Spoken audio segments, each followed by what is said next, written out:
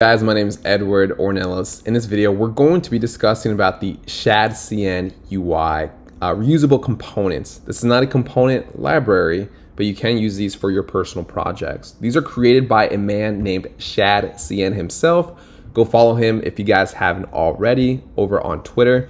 He's the one that's responsible behind the taxonomy project. I'm sure you guys are familiar with it. If you're not, go check it out on GitHub. This thing is featured packed with Stripe integration, authentication, whole documentation system, and even a blog post. It really teaches you the ins and outs of the Next.js 13 app directory, and this has taught me quite a bit. So make sure to go check it out on GitHub. There's a few examples here. For example, we have a dashboard that you can create with individual components. We have a music player as well. You can see they're all interactive. You can browse, do what and whatnot. Way to access this is by heading over to ui.shadcn.com and hitting the components tab, right? You can see that there's individual ones that you can select across. You can see there's hover, hover cards, there's inputs, labels. My favorite one is actually this calendar. This is one of the newer ones that was just released. A really clean aesthetic. The latest implementations that shadcn implemented was this CLI, which essentially means that you can now just simply import all of these components straight onto your Next.js 13 project. Of course, it's not just exclusive to Next.js. You can use different frameworks. I just personally prefer the Next.js. So I already went ahead and created a project for this for me to show off to see how easy it is to add to this. So first and foremost, we have to open up our terminal. I already have one that's for the live server. And this one, I'm just going to hit clear. And we want to install the CLI by simply just copying this right here where it says npx shadcn UI init. We just copy that. And I actually already went ahead and installed this. So it might already tell me that it's in my project. As you can see though, it does override the Tailwind. So you do need Tailwind to be installed in your project. I'm just going to say yes. And it's going to go ahead and install all the dependencies for your Tailwind. Once that is done, you can simply now, well, let's open up our Tailwind really quickly, right? So our Tailwind config, you can see that there's a lot more going on inside of it than usual if you're familiar with Tailwind. And so now it already goes ahead and adds animation, keyframes, radiuses. So a lot for you to pretty much plug and play. And so now if you want to use a specific component, all you have to do, so let's kind of expand this actually, is head on over to the one that you like. Let's go ahead and use this calendar, and to simply install it, you just have to go all the way down where it says installation.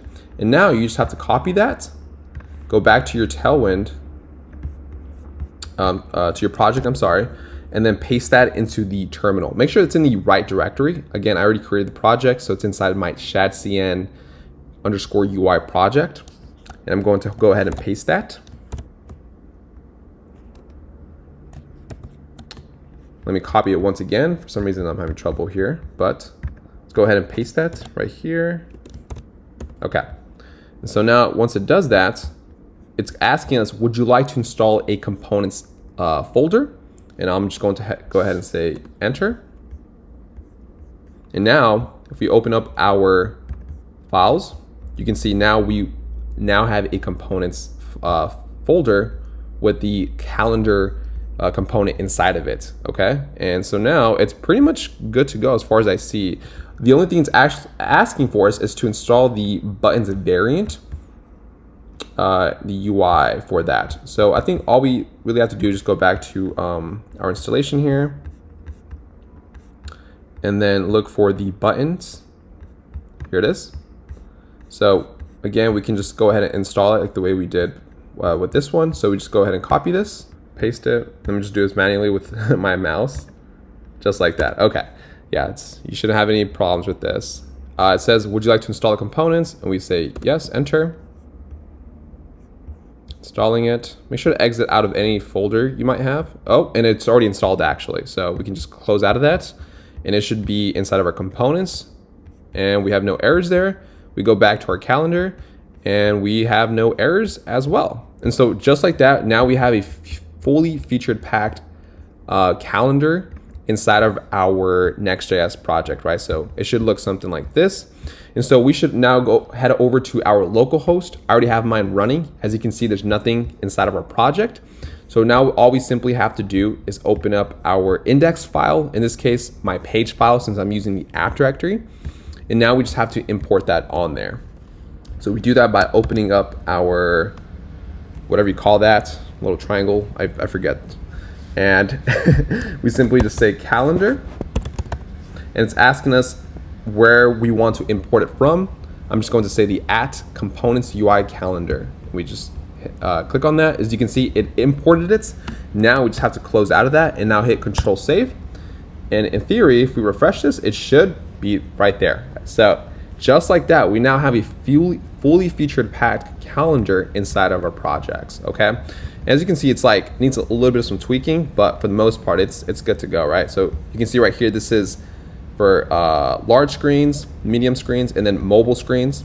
So it's already should be mobile compatible for you, all right? And that's something else you can change, right, in your settings, of course, for mobile compatibility. And we can go ahead and do one more just to show you how easy it is to install these reusable components. So let's go ahead and do, actually, I'm sorry. It looks like the accordion is now able to be installed. So we'll just go ahead and do that, right? Let's do the accordion. Let's go ahead and copy that once again.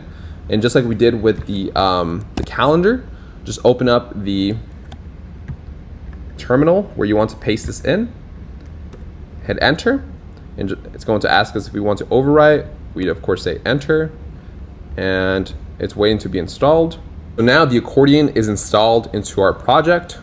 So we can just go ahead and close that terminal, make sure that it's inside of our components, and see if there's any missing components that we need to install.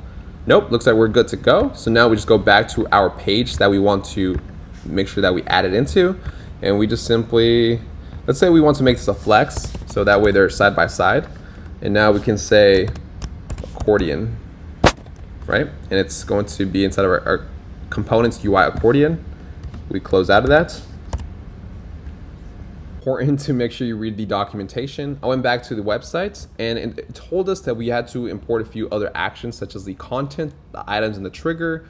And then I just went ahead and imported this into our page, right? So all of the items, the trigger, and the contents. So now when we head back over to our project, you can see now it actually popped up, right? So it needs to make sure that it has contents to be an accordion, right? Like a FAQ page. So obviously that's important to have there. But as you can see now, it is fully functional. That was on my end, so something else to keep note. Just because you can easily import these doesn't mean that there isn't a little bit of work to do, right? So make sure to read the documentation to make this a fully functional component, right?